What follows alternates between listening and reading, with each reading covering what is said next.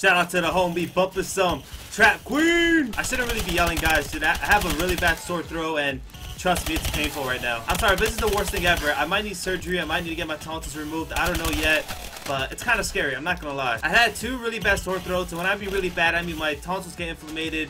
You know, it's painful to swallow. It's painful when I'm even just have my mouth closed. And it's something kind of serious. And hopefully, you know, once this gets better, I'm going to try to take care of myself more and see what's causing it. Therefore, I won't get any more. I won't have to have surgery. But either way, this is not about me. Today's video is talking about chemistry. And something that's really important. I feel it gets looked over a lot. So chemistry is very important, guys, for so many reasons. One, not only because, you know, you guys played together for a long time, but you guys also know all your strats. You guys know everything together. You know, you've played so much together. For example, let's talk about Optic for a second. Also, I want to give a shout out. Congrats to Optic for, you know, winning X Games, and to Scum for having 2 chains now.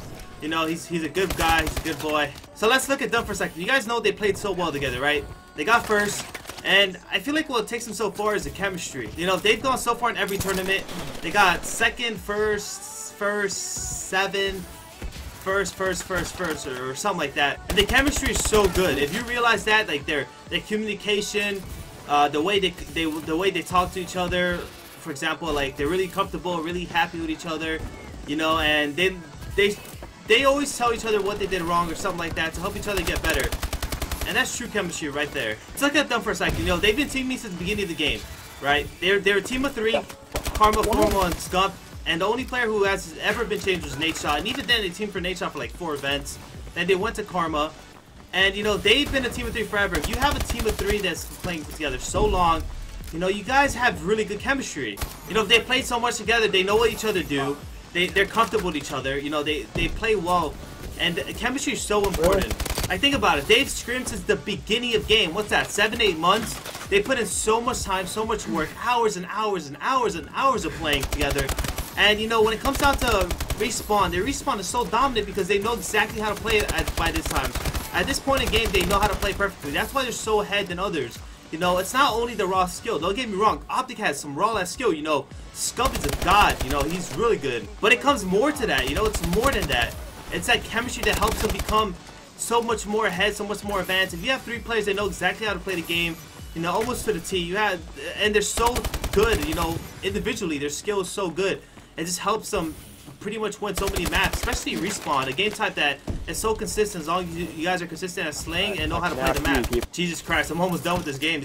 I'm so ahead right now. Or either way, you look at a team like Optic Nation, who they may not be the best individually skilled, but when it comes down to it, they play so good together. Yeah, they have, you know, so-so placings, but have you ever seen them play a match that you thought they would lose to?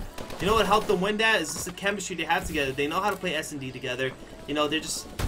That chemistry helps so much. I'm telling you guys, it gets overlooked a lot. You can think of it as Cole. You know, they teamed together for a long time. Alright, this guy sucks. I gotta let him kill me. Yeah, Cole and Black Ops 2 to Ghost, you know, they had the same 3 core players. They only replaced 2 quick, like in the middle of Black Ops 2 for Clayster, and they started winning tons of events. But they were a team of 3 that played together so much, you know. They know exactly how they played. They know how to work around each other. They felt really comfortable. And that's what made them dominant. Or a team like E6, who's just an upcoming team. They're really good. You know, they won the Messland or whatever it was.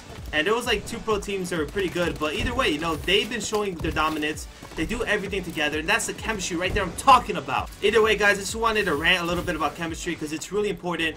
Think about it, the last couple videos I did. Chemistry, good vibes, and communication. These 3 things are factors in winning outside of skill. You know, teams like Optic, FaZe, they all have individual skill. You know, they have raw-ass skill.